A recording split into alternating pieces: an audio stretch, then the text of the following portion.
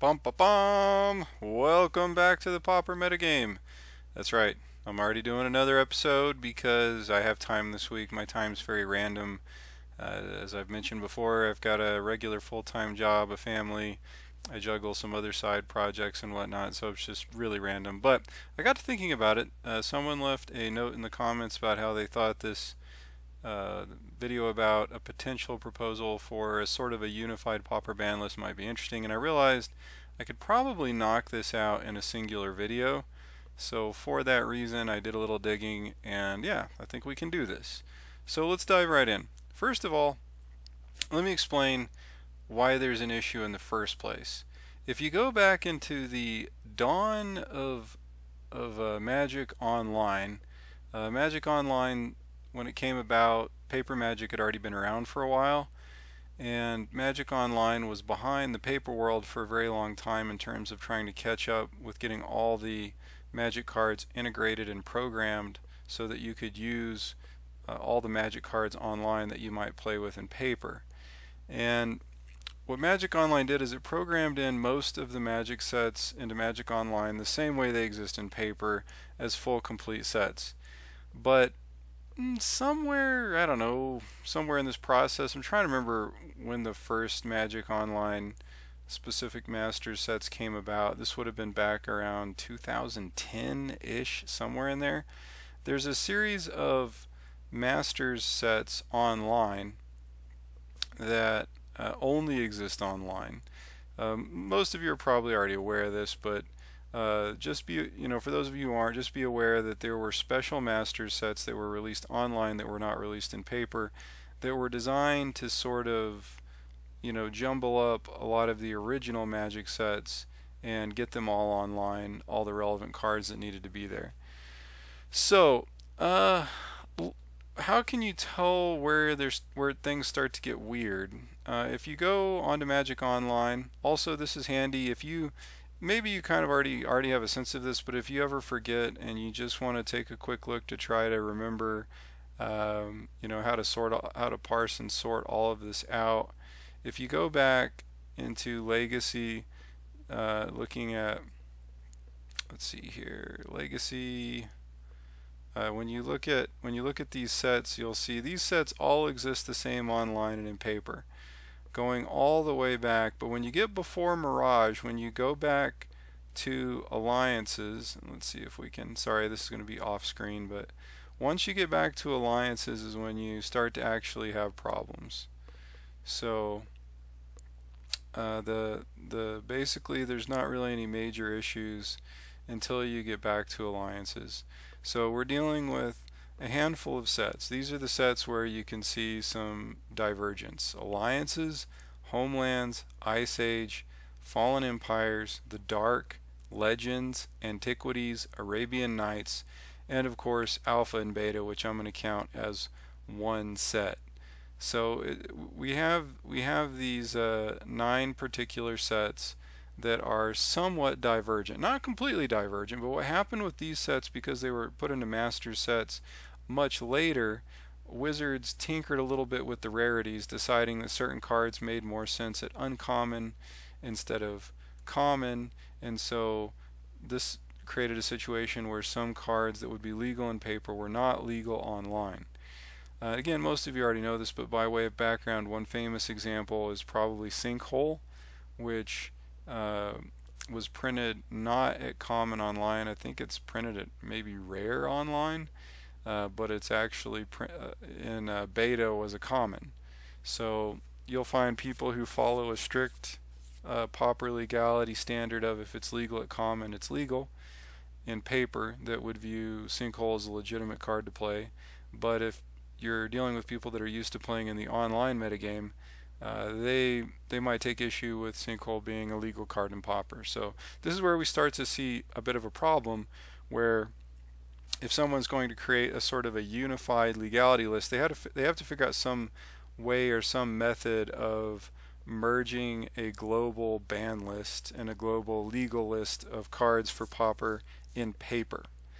So anyway, the next question is, what methodology am I going to use to try to do this? So I think the goal would be to try to simplify things. We don't want to have extraordinarily long lists. We want to have a simple rule, and then we want to have a reasonably sized list of exceptions to the rule. So the baseline rule is fairly simple. You can probably guess. If it's legal at common, you can play it. That would be the rule. So we're creating a paper format for Pauper where if it's legal at common, you can play it. But there is an exception, and that is the ban list. So what we're going to do is we're going to start with the Magic Online ban list, because these are cards that have been tested and proven to be problematic. So we have a list of 10 cards: Cloud of Faeries, Cloudpost, Cranial Plating, Empty the Warrens, Frantic Search, Grapeshot, Invigorate, Peregrine Drake, Temporal Fissure, and Treasure Cruise. Most people tend to agree that these cards are problematic and don't have a problem with these cards being banned. Now the next question is, how do we decide what additional cards to add to the ban list? And here would be my proposal. I think starting out, we take a very conservative approach. We edge on the side of caution, and we ban a lot of cards that probably don't need to be banned. Why? Because the Magic Online Pauper format has been extensively tested. It's been extensively played. It's sort of gone through the fires of testing, and we know it's a reasonable metagame. So we don't want to break anything right out the gate. So if we ban cards that are at a power level that they could maybe possibly do something, just to hedge our bets, we'll probably get a paper format that reasonably resembles the Magic Online format. And if that happens, we know, even though it may have problems, even though there's room for improvement, we won't be introducing thousands of new players to Pauper for the first time, people who never played online who would now be jumping into paper. They won't get into a completely broken format that has problems and issues because, you know, the proper precautions weren't taken. After that, cards could, over the course of time, be removed from the ban list and tried out. So here we go. This is where things get a little spicy. We're looking at extra cards we're going to add to the ban list. So first I want to start out with, there's a Tolarian Community College video going back to 2015. And by the way, all this stuff that I have in my notepad, my notes, I'm going to put all in the show notes. So you're going to be able to get the, quick access to the ban list here. Down at the bottom of my notes, I have a link to the official ban list page for Wizards, so you can find stuff there. And here is going to be a link you can pull up to watch this Tolarian Community College video from 2015, where Tolarian Community College recommended 5 additional cards to be added to a paper ban list. And I don't know if this is all really necessary. For example, Sinkhole and Hymn to Tourach and Goblin Grenade. These are cards that might end up being just fine, being legal. But I do like the idea of hedging our bets and just starting out cautious and trying to get rid of cards that would see a fair bit of play that haven't really been tested out much online. Because again, we could always make these legal later. So Goblin Grenade, High Tide, Hymn to Tourach, Merchant Scroll, and Sinkhole. These are going to be our ban cards 11 through 15. Now we're going to get to my suggestions. And I add another 15 cards to the ban list. Again, keep in mind this isn't necessarily because these cards are too powerful per se. I would imagine there's a reasonable chance that nearly all of these would eventually become legal. But by banning these additional cards, we would keep the format and paper reasonably comparable to what we see online. There are a lot of other commons that are interesting and nuanced that would become legal that we haven't seen online as legal. But these are not the kind of cards outside of this ban list that I'm proposing that would do much. It's just a bunch of new janky cards you can tinker with, and you're not really going to you're not going to break the format with them. And even a lot of these cards I have in my additions to the ban list as a proposal wouldn't really break anything either. So anyway, let's go ahead and jump right in.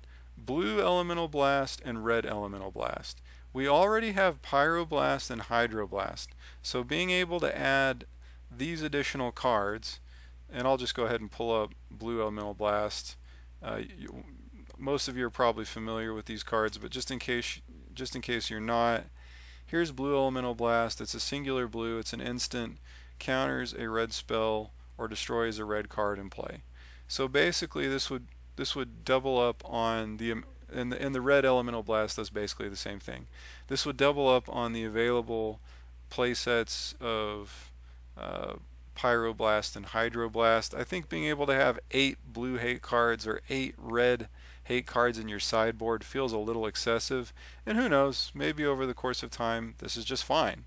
Maybe having access to more of these kind of hate cards is just isn't a big deal. But again, just starting out, this would definitely have a large impact on the metagame. To just dodge that while we're getting going, we would drop that. Next up is Desert. I think that control decks are already plenty strong, and we do not want to add Desert in the mix. Desert is just the land you can tap for a colorless, or you can tap to do 1 damage to an attacking creature after it deals combat damage. So if you have 2 deserts in play, you could just basically annihilate any 2/2 that's attacking you, any 1/1s or any 2/2s, and that is a huge number of creatures. Add to that, when you look at Desert, it says 1 damage to an attacking creature. It doesn't make any exception for flying, which is really important, because you would thematically feel like, oh, okay, a desert attacking creatures get buried in the sands or whatever, and you would think like, oh, the flying creatures fly over the desert. No, that's not how it works. the desert would just also take out flyers, which, hey, you might actually think, hey, maybe this is a good thing. Maybe this would just wreck a lot of these fairy delver decks. And you know what? Maybe over the long run, letting Desert be legal would be a good thing. But again, we're just taking a conservative approach. We don't want things to be too different in paper from online at the get-go.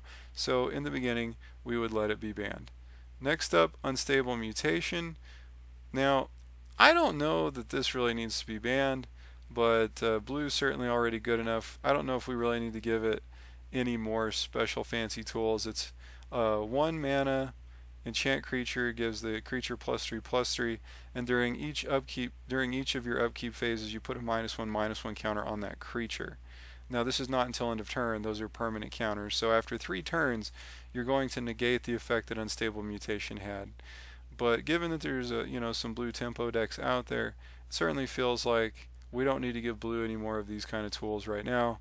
Maybe eventually we could say, sure, no big deal. Guerrilla Tactics is another card that I think could be problematic.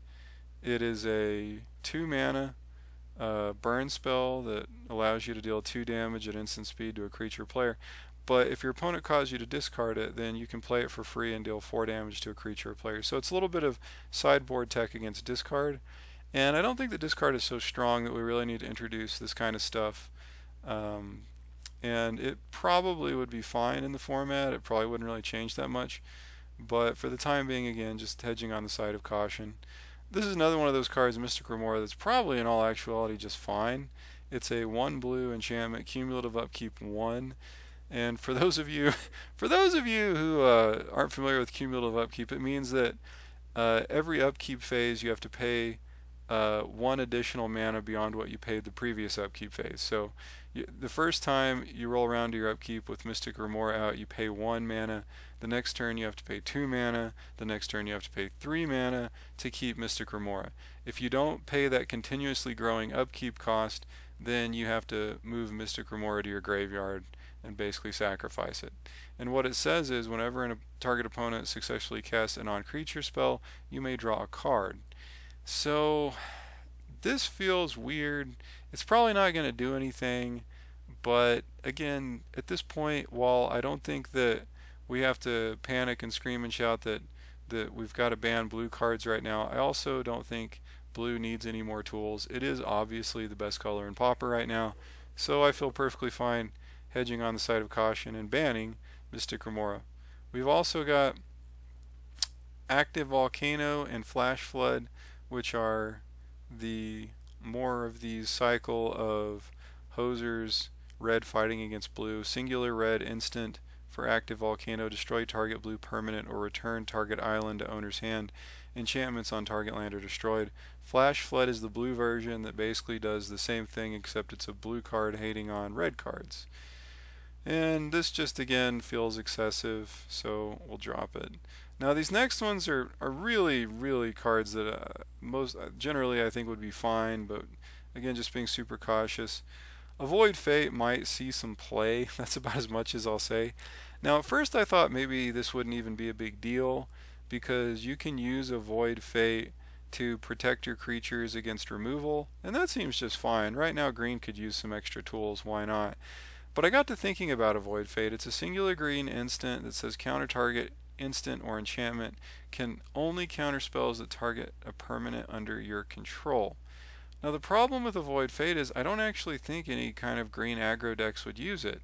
You've already got access to things like Vines of Vastwood to protect your own creatures, and things that could be interesting and more powerful to give your creatures Shroud, but also give them a power boost at the same time, even beyond Vines of Vastwood. So who would actually use a Void Fate? I don't know, maybe like Tron decks, when you go to blow up one of their lands, they say no. And I don't think Tron needs any help right now. So while a Void Fate's not really going to be breaking it, I don't even know if it'd see play.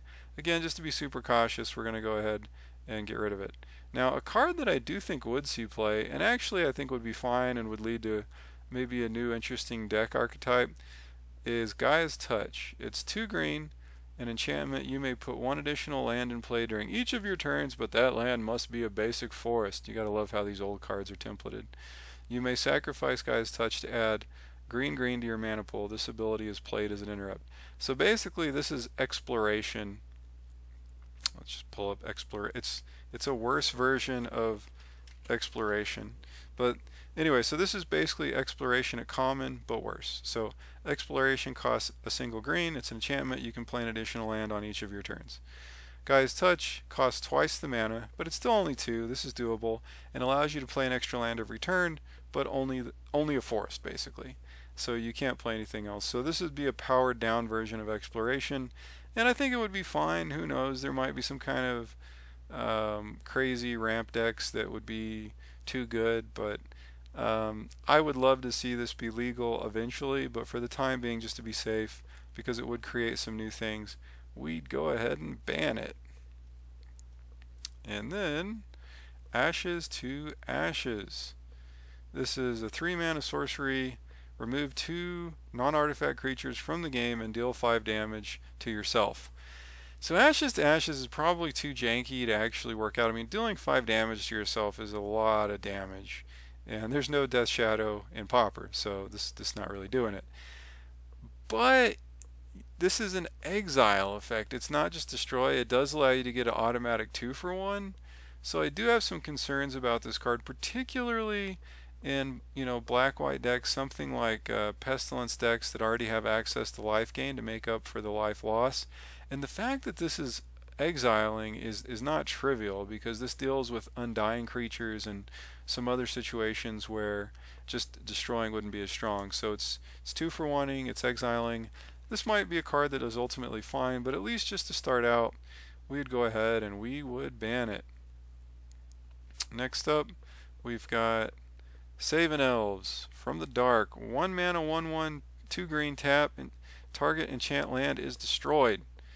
This is interesting because it'd probably be fine. Again, this is a card I think ultimately probably should be legal, but I can imagine some kind of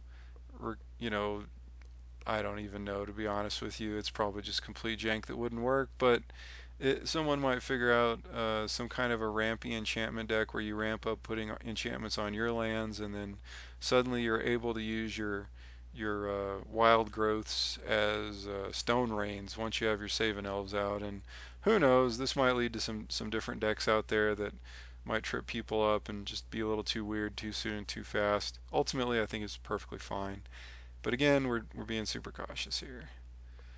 Next up is Darkness.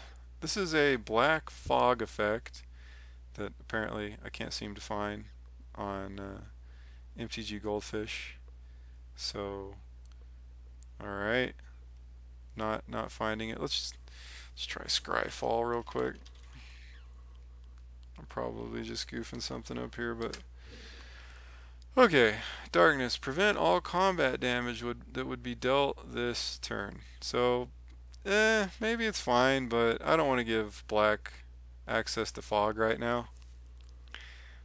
Equinox is another card that's probably fine in the long run, but it says it's a 1 mana enchantment that says counter target spell if it would destroy a land you control. Again, this is something that Tron could use to protect itself against sideboard land kill, and I don't like that. Maybe eventually, but not immediately. Already talked about Flash Flood. Last card to talk about is Remove Enchantments, which I think is probably just fine, but again, early on, prizes. How in the world did that happen? Copy, Control V. Okay, remove enchantments.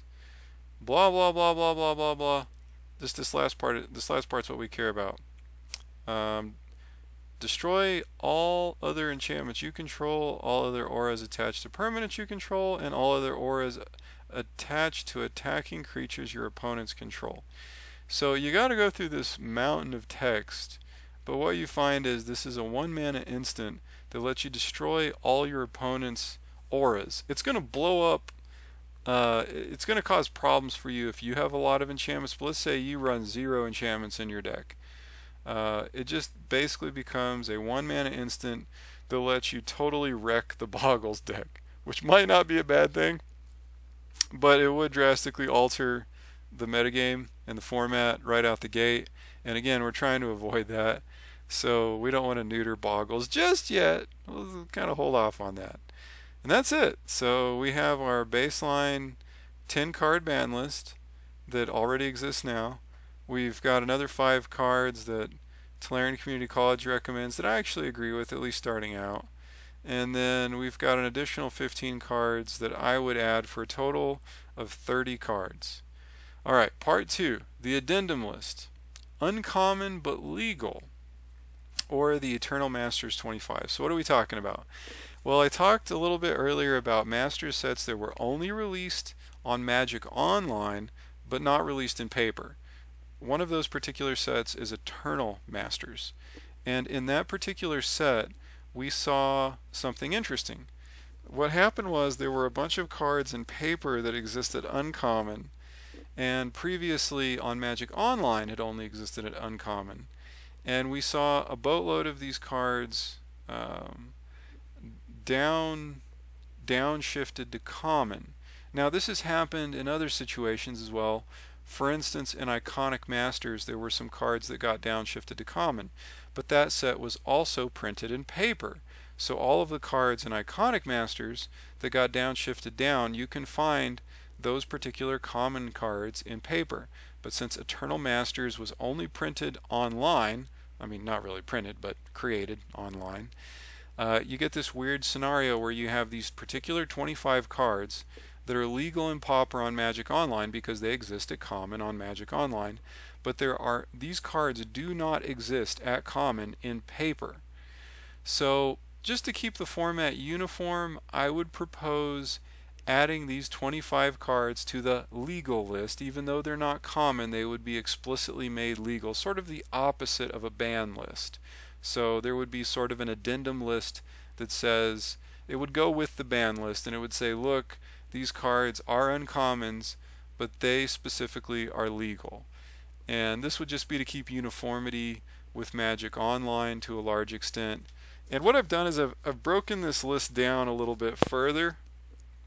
And if you wanted to simplify this to keep things from being too complex, even though there's 25 cards, a lot of these cards see just very, very little play. For example, Arrogant Worm and Skirk Drill Sergeant maybe just see a little bit of fringe play, maybe Goblin General.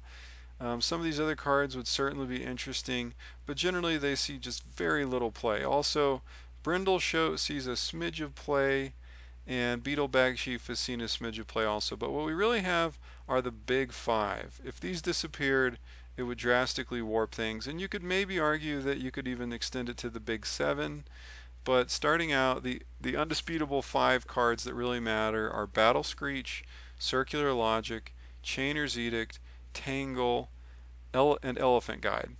Now, I actually think what Wizards could do to sort of simplify this issue is at the same time that they announce that they're bringing Pauper to paper as far as making it an officially sanctioned format, they release a product something akin to the commander decks that get released. And within that special product, they actually put together a few Pauper decks that you can play right out of the box. They're probably not quite as good as regular Pauper decks, or they could be, whatever. That part doesn't really matter. But what they could do is they could add these 25 cards to those deck lists at common. And I think those deck lists would sell good just because players would want to get access to these 5 cards. Mostly Battle Screech, Circular Logic, Chainer's Edict, Tangle, and Elephant Guide. Elephant Guide is not particularly pricey in paper, but the other 4 cards, Battle Screech, Circular Logic, Chainer's Edict, and Tangle, I think these cards are all over $5 a copy. So Wizards could make some money while also simplifying things. And if Wizards was to do something like that, they would automatically solve this particular problem where they could just add all or most of these cards in at common in some kind of a standalone product to the paper world, and then they wouldn't have to worry about any kind of a weird addendum list or anything like that. We would just have a ban list with 30 cards. I think that would be the most elegant way to do it, but if Wizards didn't want to bother with that kind of a product, then we could sort of get by in the meantime by just having an addendum list where you have these 25 cards that are legal even though they're uncommons. Moving along, that gives us in total 30 ban cards, which again, if we could get a supplemental product to take care of the other 25 cards, we're just done at that point. But if we need to have an addendum list, then we have 55 sort of unique cards to keep track of that modify the format. If we compare this to Modern, Modern has 33 ban cards. So we're basically talking about the same type of a situation. Legacy has 54 ban cards. There's also 9 additional anti-cards that are banned, and 25 additional conspiracy cards that are banned, for a total of 87 cards you have to remember to track. And since Pauper is an eternal format that stretches all the way back as far as Legacy, I think the fact that Pauper would basically just have 55 total cards to track in a unique way outside of the rules of the format otherwise, that's not too bad. Again, we could even just get down to potentially a 30-card ban list, which is perfectly reasonable and in line with other formats. Some people might even joke that the 30-card ban list in Pauper wouldn't be too dissimilar from the length of the ban list in Standard as of late. But we won't go there. Alright, next up, I've got a link to the official ban list that will be put into the show notes so you can sort of peruse that and make of that what you will. And that basically does it. So, you know, just to recap, the whole goal of this is just to try to reconcile the problems of having really just some of these differences that exist between Magic Online and paper. The Magic Online Pauper formats and leagues and tournaments have been played extensively. We know that the metagame that's been cultivated online is safe. Maybe not optimal, but it's safe. It's safe to introduce to the masses. So we don't want to stray too far from that. But we don't want to make things too complicated either. So this has been my attempt to sort of accomplish those two goals by having a 30-card ban list and a 25-card supplemental list of cards that would be considered legal. And yeah, that's pretty much it. If you think that I've overlooked a card, if you think there's a particular card that exists at common in paper that does not exist at common online, that would be broken and would necessarily need to be added to the Pauper ban list, then leave a note in the comments. However, I don't think that's what most people are going to say, because the extra stuff you're going to, dig around and find, once you find a card that is accessible in paper at common but not accessible online at common, I don't think you're going to go, aha, this is a card that's going to break Pauper. I think you're going to go, wow, this card is super janky, and there's no way anybody's going to break this. It's just not going to happen. So I think what's more likely is that people will say, look, you know what, they're going to say Birdman. By the way, I haven't mentioned my name here lately, referring to myself in the third person. Birdman or MSP, whatever you want to call me. You're gonna be like, Birdman, this is some jank. You need to take those Savaen Elves. We shouldn't even be proposing that. Like, those are doing nothing. Avoid Fate, come on, man. But again, keep in mind, I think 30 cards is a reasonable length of a list. I just didn't want to have like some 300 card extensive ban list to precisely make Magic Online and Paper match exactly by banning all of the cards that exist at Common and Paper that don't exist at Common Online. Because a lot of those cards are just completely irrelevant and never going to do anything. And I think that having cards that, yeah, they're probably crap, but they could interfere with things, we'll just start out having them banned, and after the format's been going for a while, we can slowly take some of these cards off, take off a Void Fate.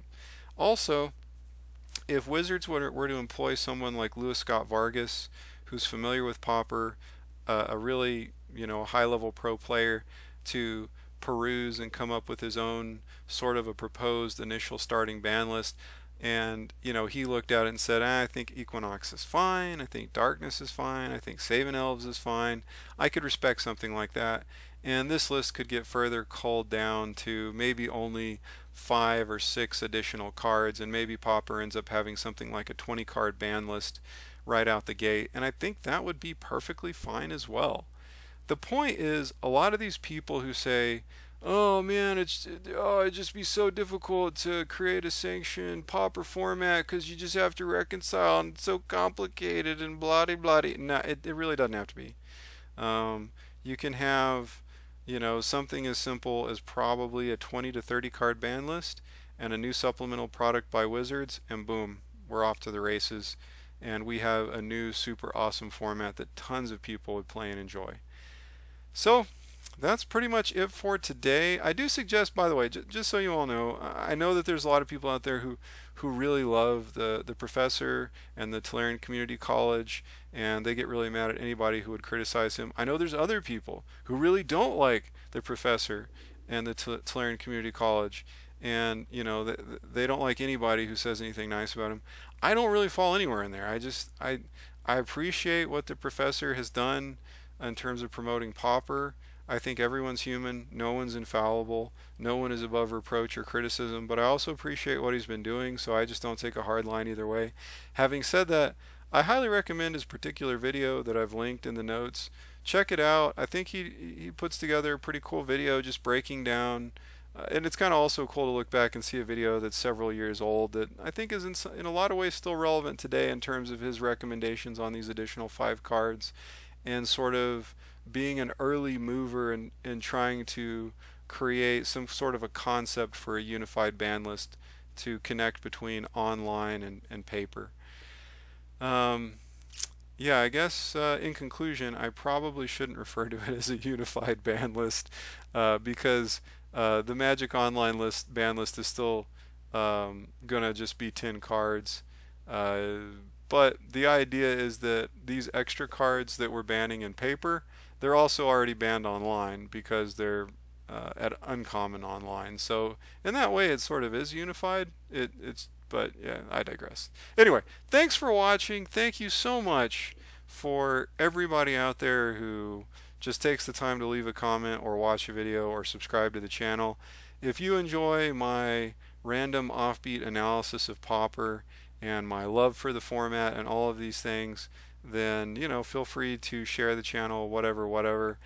Once we get to 150 subscribers, I'd like to do an open Q&A, which I don't think is going to be too extensive, but the cool part is because we only have 150 subscribers at that point, you can be pretty confident that the question that you ask is going to get answered, and not just in short shrift. I mean, I'm guessing with 150 subscribers, that would be what? Like if 10% asked a question, that would be 15 questions. I tend to go on and do these 30+ minute videos that probably wouldn't be great for monetization because less is more, but hey, I don't really care about getting monetized. So that just means that if you ask a question, I'm probably going to spend several minutes diving deep trying to answer your question to the very fullest. So I'm mentioning this now, even though it might still be months away from getting to 150 subscribers, so that you can start thinking about. Maybe there's a particular question that occurs to you one day. You might make yourself a mental note that when the time comes, you'll be ready to drop that question on me. And of course, that doesn't mean you can't ask questions otherwise. If something comes to mind that's more or less relevant to a video I'm already posting, feel free to jump in the comments, leave a question. I do miss things from time to time because I get so busy, but I do try to answer those questions and respond to requests for videos and content and such. So whatever it is, I really, really like Pauper, and I enjoyed doing this. Let me know what you guys think.